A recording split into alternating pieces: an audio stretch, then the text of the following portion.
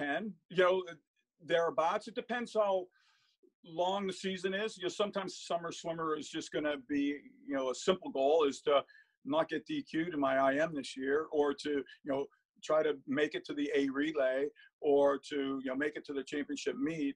You know, so goals are very flexible. You know, they can be stroke counts or breathing patterns or negative splitting, you know, so they can be really technical, but they can be also very wide. So I think the earlier we start really teaching our kids about goal setting, the better. And they're a seasonal goal would, sure, the kids can need to use their executive function in their brains to be able to figure out, okay, next year I'm going to be in a different place, and here's my role there, and I think I'm going to be going to high school at this level. So let's introduce goal setting as much as we can to the kids. I think we need far more of that. It gets a long-term perspective.